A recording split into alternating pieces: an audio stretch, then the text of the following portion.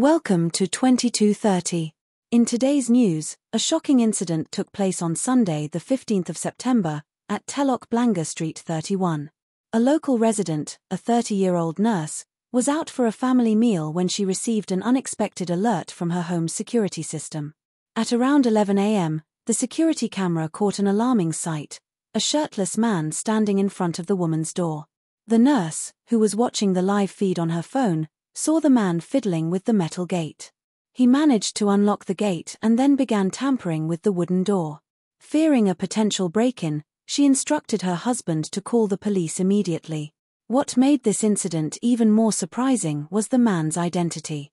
The individual trying to break into the home turned out to be none other than Lian, a Singaporean actor most recognized for his role in the popular local film Are Boys to Men.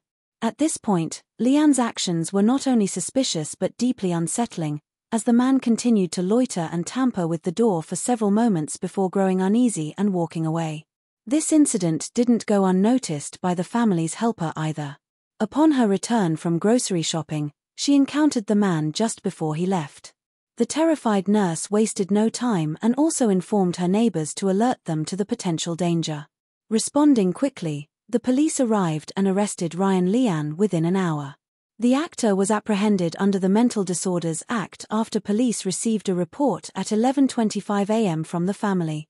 Following this alarming episode, the family is now considering replacing their electronic lock to ensure future safety. What would you do if you received such a notification? Should the family take extra measures for home security beyond replacing their lock? Let us know your thoughts in the comments below. Also, don't forget to like, share, and subscribe for more news updates here at 2230. Visit our affiliate shops for more home security solutions. Thinking question: do you think the rise in incidents involving public figures like Lian raises concerns about the mental health crisis in society, and should more be done to address it?